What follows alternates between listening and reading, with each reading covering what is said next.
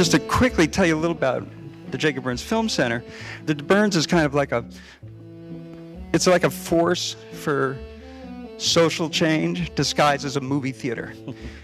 And just historically from the beginning, part of the whole purpose of the Burns was to create avenues of expression and communication. The Jacob Burns Film Center is a 5-screen art house in Pleasantville, New York, that is very much a suburb outside of New York City. This building was the first cinema built in Westchester County. And it was a theater till 1987. But you know, when the multiplexes came in, all these theaters, they twinned or they triplexed, and this ultimately closed. And it was empty for 3 years. Then it was turned into photography studio and offices. But it really wanted to be a theater. We opened up this theater 18 years ago, and we thought that in the first year we would have 500 members. And we opened up, and within 6 months we had 4,000 members. So it was sort of this kind of thing where people were just totally ready for it. They were waiting for it. And I sort of understood it immediately, because what had happened is that everybody has moved out from the city. So they're all coming out here and going, well, what's going on here? What's available here? And there wasn't anything. There was, however, there was an art theater in Scarsdale, which is much below us, which was a single-screen theater, which was just about to close. So the timing was kind of perfect. And it was actually a theater that was run by my father. I grew up in a house where the conversation around the breakfast table was always around movies. So there was a sense that, wow, there's something about this medium that's really impactful, that's a place that you can get to that you can't get to with other arts. Brian's an amazing programmer. He combines a love of cinema with a really open, curious mind, and that's a great recipe for eclectic, expansive kind of programming. This is the opening night of Meditative Life 2019. I really love this series. It's something where I think we all get an opportunity to step back for a moment and to think about the path that we're on, and to think about whether it's the path we want to be on, and to think about maybe we could use some more solitude in our lives.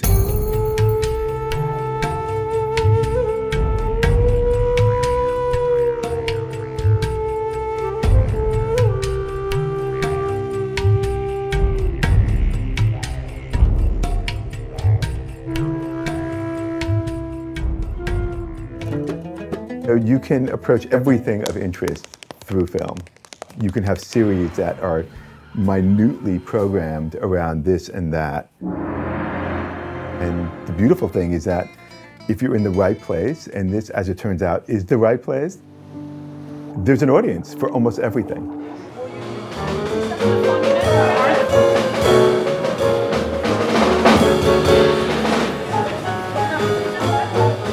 Welcome to opening night of Jazz Sessions Beyond the Notes. I'm Maria Traversa, the programmer of this year's series. Tonight we'll see how improvisation helped an Esquire magazine art director create one of the most iconic images in jazz. Jazz Sessions is one of the many film series here at the Jacob Burns Film Center. This one is particularly popular with the JBFC crowd. We have live performances after the films, receptions, and they're very beautiful evenings of film, music, and community that people look forward to all year.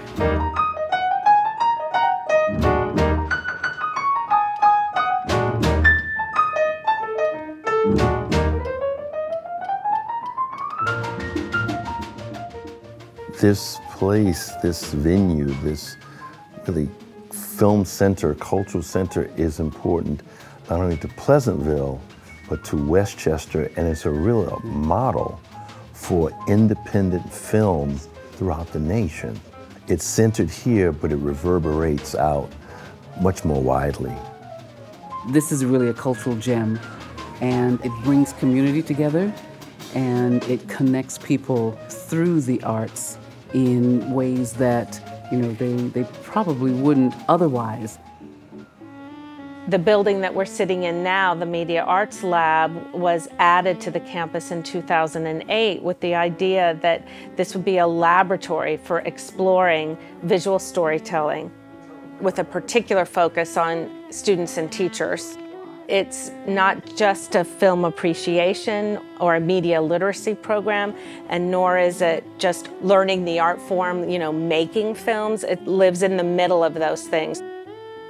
Creative Culture is our fellowship and our residency program. Residencies are for feature filmmakers. We have a house next door, and we support a filmmaker and often an editor to come and spend an intensive time of about 4 to 6 weeks living on campus and working on their films. And the fellowship program is our program for short filmmakers. We are looking at filmmakers who are post-college, working on developing short films and honing in their artistic voices. The first of 2 films I'm working on is going to be a verite documentary. I'm interested in studying how religious spaces operate in New York City, so I'm shooting entirely inside of a really old mosque in Bed-Stuy, Brooklyn. I'm Muslim as well, I'm a Muslim American, so for me it's a special documentary to make. But it's the first one, and I'm learning as I go along. Sean gives us this really nurturing, comfortable space where we can talk about what we're worried about, and he offers solutions to that, and he makes us feel like we are professionals and we deserve to be there. The film that I'm making now is a scripted film, but it's kind of bringing in some documentary elements into the scripted framework. As a young filmmaker, I couldn't really imagine a better environment for where I'm at in my career in terms of having the support to make the things that I want to make and to be associated with a organization that's celebrating different voices, and it's really humbling to be a part of. The idea of exhibiting film and making film and having a community of real people together is really important to the fabric of the Burns. Even though the screen is crucial to everything we do here, the other part that's really crucial is just being in a room together. And so here our fellows bounce ideas off of each other. They have this real connection and camaraderie with one another. And across the street, when our audiences sit down and watch films, the lights come up and they turn around and they talk to each other and they sit in the lobby and debate things. And so much of that means that, places like movie theaters like this have become the new community centers. I want to welcome you to a very special edition of Rarely Seen Cinema. You are literally the first audience to see this movie in the United States of America. It's why you go to the Jacob Burns Film Center often, I think, to kind of see something that you're not going to see anywhere else. Jonathan Demme fell into our life for 12 years. He lived in Nyack, and he adopted this place as a place that he first started to just go see movies because he was excited by that. And then he kind of came in and said, hey, I'm going to see movies here, so maybe we can do something. And the first thing he proposed was something called Rarely Seen Cinema. He came here every month, and he brought a film that was like a forgotten child to him. Looking at Bertolucci's filmography, so this Tragedy of a Ridiculous Man was made in 1981. Has anyone here seen it already? Probably so, right? Anybody? What? Wow. That's great, because I think you're gonna love it. So they were every kind of genre. They were from all over the world. They were things that you had heard of. They were things that you had never heard of.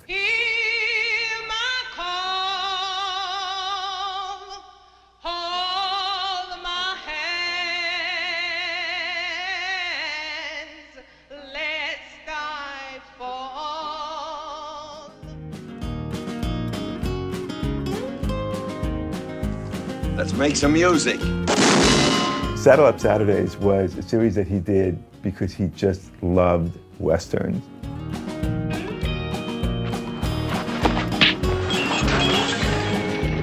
If I signal you to come, you come. If I signal you to charge, you charge. And if I signal you to run, you follow me and run like hell. The Jacob Burns Film Center is one of the few places that are still showing movies that actually make tremendous efforts to get prints of films to show, so it's really exciting. Lois Smith, who appears in Four Friends, is in the audience with us tonight. It's so amazing.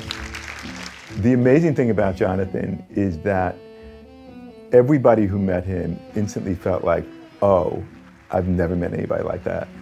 He had this kind of, not only instantaneous warmth, but a kind of enthusiasm that was just so infectious, and that he just swept up people under his wing. Everybody felt his kind of radiance. And when he passed, that was totally shocking. And it was a It was a crazy loss for the institution. We really loved him. And we sit here for 30 minutes just like this. And we don't care what anybody thinks.